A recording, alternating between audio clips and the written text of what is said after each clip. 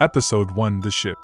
On October 19, 1899, the steamship Kerberos is sailing from England to New York City.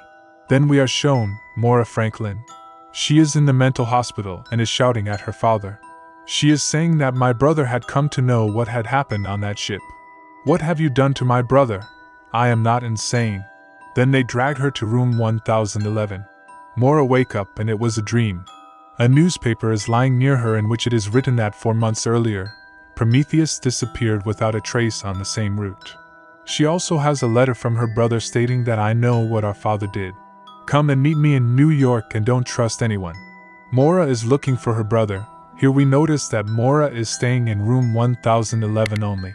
Whereas in the lower part it is shown that the workers were working. The same talks are going on between them that how the Prometheus ship suddenly disappeared. There were talks about Prometheus' ship on the ship because at present the Kerberos ship traveling in it is also from the same company. Ship's first class is shown, and Mora and many of the first class passengers on Kerberos are in the dining room. A lady comes and sits near her, and she gives her opinion about all the passengers sitting. A newly married couple is sitting in front of them. Looking at them it seems that there is no love between them. There is also a Japanese girl and her maid. This lady says that everyone here is running away from something or the other. I think you are also running away from something. Mora has studied doctor in England, but in England, women are allowed to study but she cannot practice. Just then their third-class passenger Cresta bursts in pleading for a doctor, because his sister Tove needed help. Cresta is thrown out by Franz, but Mora follows Cresta down into third class. Checks on her sister, and she resolved Tove's tangled umbilical cord. Due to this, her pain was reduced. Then that newly married couple is shown and that lady's words were true. Lucien and Clemence struggle with intimacy. She encounters Captain Ike, who warns her to follow the ship's rules.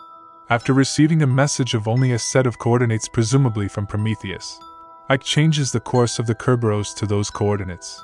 Here those two brothers are also shown who get very upset due to the turning of the ship. All they say is that we cannot go back. Mora comes to meet Captain Ike and asks him the reason for turning the ship. Captain Ike tells her that he is getting coordinates from Prometheus' ship, so maybe that ship is there. But he is still not sure about this thing, for months had passed since the matter had passed. There is a small chance that there would be anyone alive. If the grocery is on their ship, maybe someone would have survived. Captain Ike also had a letter in which it is written, "What is lost will be found." When the passengers come to know that the ship has changed its course. So no one is happy there. They say they paid good money to reach New York in 7 days. Now we see Oleg, who used to put coal in the engine. It is his lunchtime when Jerome comes there, who is quite nervous. He asks Oleg for his bread to eat, and Oleg gives him his bread. Mora does not go to eat dinner and is on the deck. Captain Ike told Mora that he heard that she is a doctor. Mora says that rumors spread very quickly. I have heard many rumors about you too. Conversation occurs between them when they saw a ship in front of them. As it approaches, they saw that the ship is completely dark.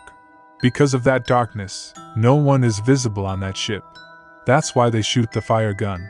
In its light, we saw that there is no one on the ship. Those crew members told the captain that they should inform the company first, but the captain stops them. He told them to lower a lifeboat. Going there, we have to investigate whether there is anyone on that ship or not. But no one is ready to go there. That's why Captain decides to go there. Mora also wants to go with him. Now the captain told the rest of the crew members that now you can go and inform the company.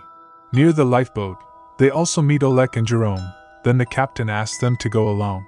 Only then did crew members say why there is so much peace here. After leaving the ship, it seems that there is definitely something wrong. Ramiro says it seems that death is near, and when death is near then the sea comes to know. The captain does not listen to all these things and takes them all toward the ship in the lifeboat. As they are getting closer to that ship is clearly visible to them. Now it is confirmed that this is Prometheus' ship. Coordinates stop coming as soon as they reach the ship. They think that they may have seen us. Captain arrives in Prometheus' ship with his men. The condition of ship had become completely barren. All the stuff inside had been destroyed. The silence here is saying a lot. Then we see that one of the two brothers, whose name is Angel, Cresta asks him to smoke a cigarette.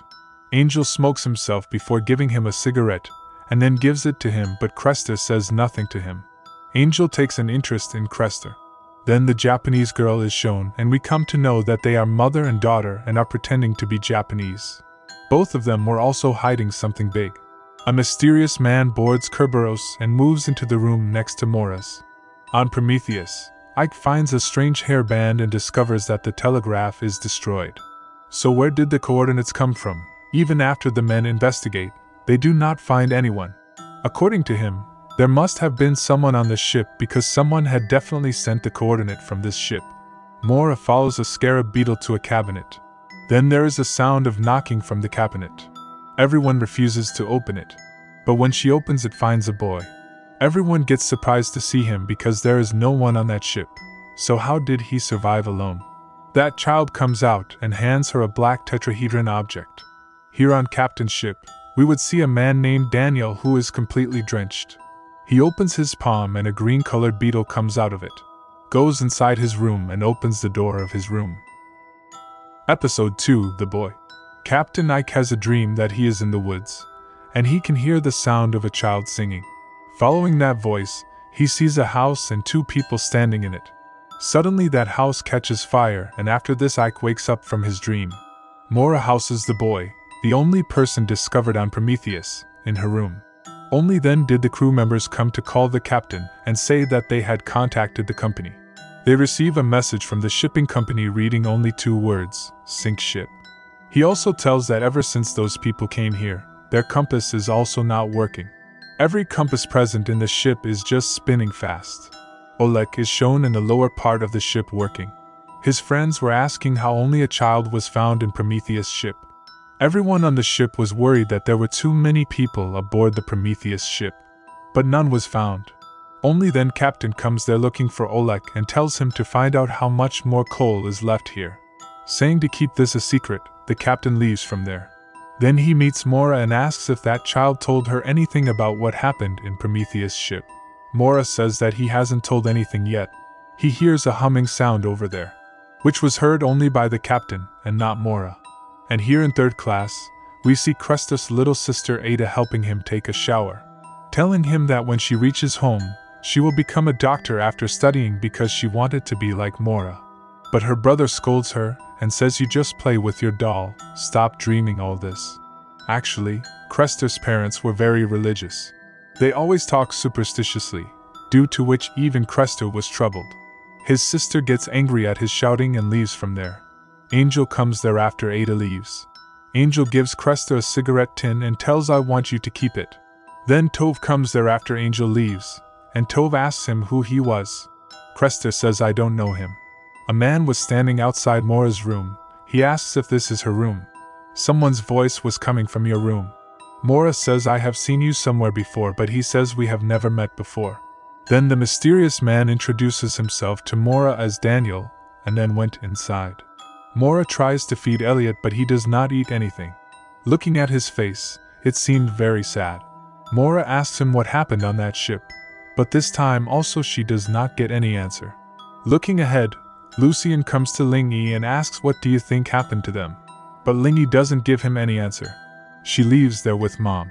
There we also see the lady who was keeping an eye on Ling-Yi and Lucian. Jerome breaks into Lucian and Clemence's room and leaves a Legion of Honor medal. In the meantime cabin, there is talk about the captain as the captain had not given any order yet. He had also received the message, sink ship, from the company. He says that captain cannot do anything now. He connects everything to his past. Captain Ike starts hearing the same tune again, so he follows it and comes inside a room. Captain Ike has hallucinations of his wife and daughters, who died in a house fire some years ago. One of his daughters wears the same hairband found on Prometheus. Her elder daughter says that when you leave, the mother gets very upset. I also told her to let you go. You like the sea more than the land. Captain Ike hugs his daughter and tells her that I miss her a lot. Then there is fire again and Ike realizes that it is an illusion. But the strange thing was that even after getting off the illusion, he was still inside the broken room. He can also see the stairs in that room. By climbing it he reaches his room. It was very surprising that he is the captain of this ship, and he knows every corner of this ship. But he did not know that there is a secret room under his bed. Mora is trying to talk to Elliot. She tells him that in her childhood her father had left her alone at a place. Doing this shows what kind of person you are. She discovers a ring in his possession and a symbol of an upside-down triangle with a horizontal line behind his left ear. When she asks him about the symbol, the child grabs her hand and signals her to keep quiet. Only then the captain comes there and starts asking Elliot forcefully. After all, what happened in Prometheus' ship? Mora stops him and brings him outside the room. The captain tells her that something strange must have happened on that ship. He heard his daughter's voice on that ship and he saw her even though she is dead. Jerome comes to talk to Clemens. Clemens says to him that no one should ever be judged by his appearance. And I think you must have judged me by looking at me. When Jerome introduces himself, Clemens thinks she's seen him somewhere before. Due to this, she gets scared and starts leaving from there. The guards begin to apprehend him as Jerome is discovered to be a stowaway and subdued. He had stolen and worn the uniform of a crew member. They catch him and lock him in a room. Now in the third class, Cresta was looking at the same cigarette tin. Tove goes there and asks him whether he has given you this cigarette tin. You know that rich people never give anything for free. He has given this to you. It means he must want something from you too. Mora shows Elliot a letter bearing the same triangle symbol that led her to board the ship, but he remains mute. Captain Ike again goes to the secret room in his room. But this time when he comes down, there was a wall all around. Just then Oleg shows up at his door. He informs Captain Ike that about 3,000 tons of coal are left. He asks him when will we walk on our way again. Captain Ike doesn't answer him and goes inside. Tove finds the cigarette tin and angrily returns it to Angel. Angel and Ramiro have an argument which leads to them having sex. Now we know the secret between Angel and Ramiro. Actually, Ramiro is not a priest and neither are they brothers.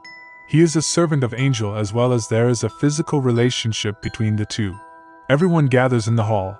The captain tells them that he is taking the Prometheus ship with him to Europe again. Those people are now going back to Europe, not New York. Because they don't have that much stuff and don't even have coal. It will need more power to take back the Prometheus ship. They are not too far away from Europe, so it would be right for them to return to Europe. This decision is not accepted by all the passengers because everyone wants to reach New York as soon as possible. They ask the captain why to save this barren ship. Captain Ike does not give any answer to this, and he comes out. Mora follows him and tells him that she can't go back. Captain Ike says that the company is hiding something from us. Why did the company ask to sink the ship which was missing for 4 months suddenly when it was found? When I left, someone kept this letter in my luggage. What does my family have to do with Prometheus' ship? And now my decision will not change at all. When all the passengers are in the hall, Daniel takes advantage of this. He finds Cresta's younger sister Ada alone and kills her. There the crew members find Ada's dead body. At the end of the episode, we see Mora's photo on Daniel's hand.